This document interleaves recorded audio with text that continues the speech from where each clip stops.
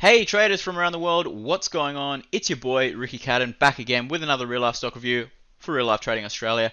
Hope you guys have had an amazing weekend and are ready to crush the markets this week. I will break down a trade that I took last night on the E-minis, but first of all, let's take a look at the SPY. Now last week we did get a glorious little gap and go on the SPY after this beautiful hammer bearish candle. We did gap and we did go. So if you did get to take that trade bullish, then well done to you guys. Right now we are just retesting, and as you can see, we did bounce off the 10 EMA last night, and for the most part we really just traded sideways. If you take a look at the 5-minute, not a whole lot happened. We did kind of have this quick little sell-off, quick little bullish move, and then chop city. So on the daily, guys, just look to buy the dip. If we do consolidate here, that makes the most sense. I do think we will be a little bit choppy for a little bit longer, but for the most part, guys, I am very bullish on the markets still. Not a whole lot of bearishness happening out there in the markets. Now let's take a look at the E-minis. So the E-minis, I'll just dive into the 1 minute so I can kind of break down my trade that I took at the start of the session. And as you can see here, we had this nice little bearish move here, and here's the little retest. And we did, so as this retest came in, I looked on the footprint chart. There was a lot of buy imbalances coming in at 31.25, and there was a very large order that did come in. So as that order broke, I looked to take it short at 31.32.50. So this was a very quick move. As you can see here, it was a nice little 3-hour trade, and I did make 3-hour in 2 minutes, so it was very, very good. I should have taken a long here and reversed my trade. However, that's okay. 3-hour in 2 minutes ain't too shabby. So if you are looking at the E-minis, guys, just look to buy the dip. We have not closed below the 20 EMA yet, and if we do, then obviously I would look for us to at least come back down to the 50. So keep that in mind, stay bullish on the markets. Speaking of volatility, let's take a look at the VIX here. Now the VIX, we did get a nice little bullish pop in the VIX. So if you do own shares, just look to sell premium up here. Don't be looking to buy options, as the volatility will be quite high. So take advantage of the volatility, sell some premium. You could probably get some nice premium on some longer term covered calls out of the money, so just keep that in mind. But for the most part, guys, looking pretty good to sell some options up here. Let's take a look at CGC. We had a nice little bullish pop yesterday, and as you can see, it was a glorious little gap and go right above the high of this bearish candle and all these candles here. So if you did get to capitalize on that move, it was very, very quick. I actually did not get to capitalize on that move, as I didn't get up because I was too busy sleeping. However, CGC was definitely a very nice play. So if you caught that, well done to you. Right now, just currently retesting, but for the most part, we'll probably just trade sideways and then slowly bounce. Let's take a look at Apple. Now, Apple not doing a whole lot as well, guys. Little bearish inside day candle bouncing off the 10 EMA. Could potentially just chop around sideways here, guys, like the rest of the market. Not overly bullish up here, especially because we are at the all-time highs.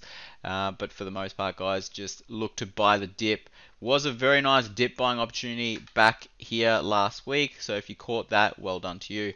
Let's take a look at Netflix. This was another nice little bearish retest gap. Now, if I take a look at the 5-minute, you can see here we had a very nice support level right here. We did start to get fairly weak in the morning. Nice little bullish pop, but we could not get above that 298.95 level or 299.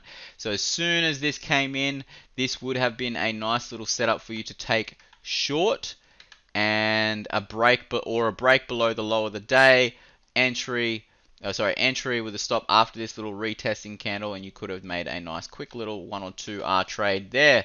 So Netflix going down, gapping down below the 50-day EMA, so that is quite important to note, and we do have some nice bearish volume, so it probably will continue, guys. Just keep that in mind. Let's take a look at X. Now X on the long term scale has hit its head against the 200 200 SMA on the daily chart. I'm not overly bullish here on X, guys.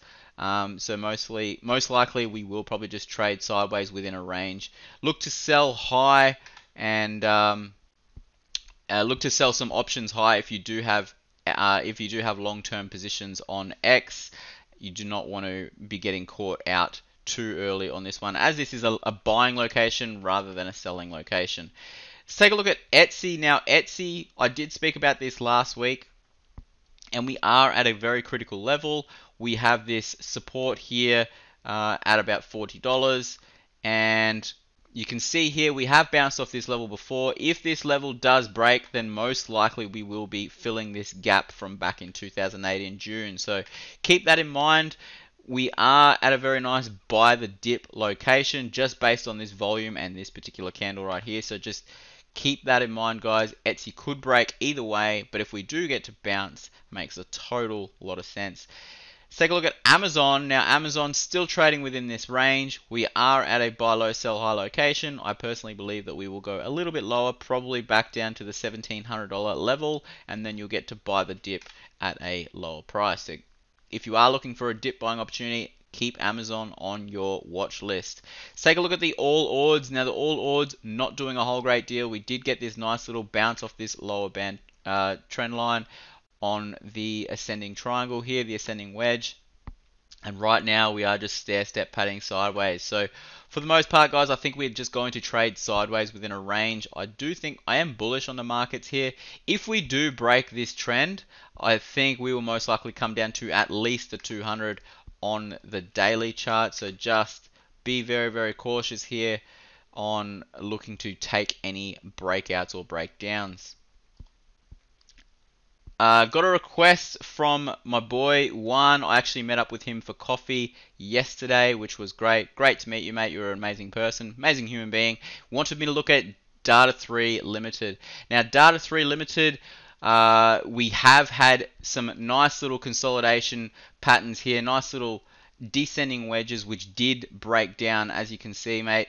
And same thing happened just this last month. And as you can see here, we are forming once again the same pattern. So this could break either direction. Just bear that in mind. We do have a current bullish high wave candle right now, but we are not breaking above this particular high. So if we do break below here, expect a quick little sell-off down to the 100, and then we will get a nice little buy the dip level. Let's take a look at APT for you as well, mate. APT back down at this support level. I have mentioned in the past that this is going to consolidate for a while, and I still do believe that is going to happen. So if you are looking to own some shares, if you can buy off the 200, then great. If you are already in shares, then probably keep holding, as this is a very nice level to get in to the trade. So APT just going sideways at the moment, but most likely will slowly grind sideways and then higher in the future. Let's take a look at Harvey Norman. Harvey Norman resisting the 100 on the daily. Not a whole lot to see here, guys. On the weekly chart, we could potentially come back down to the 200. There is a lot of buying pressure, as you can see right here at that level. So $4, if you are looking for a dip buying opportunity on Harvey Norman, $4 would be a very nice location, or at least the 200 at $4.12. Newcrest Limited, Newcrest Mining, we did get a nice sell-off. Now, if you remember back here, guys, I did mention this is probably going to be a very nice selling location. So if you did have longer term positions, I hope you took advantage of that and sold. Right now, we have had a glorious little pullback of about 26%. And on the weekly chart, we are still looking fairly weak. However, this is coming down to a low level to buy. It is going to be tracking gold. Gold has had its bullish move already, and I do personally believe that gold will slowly grind lower.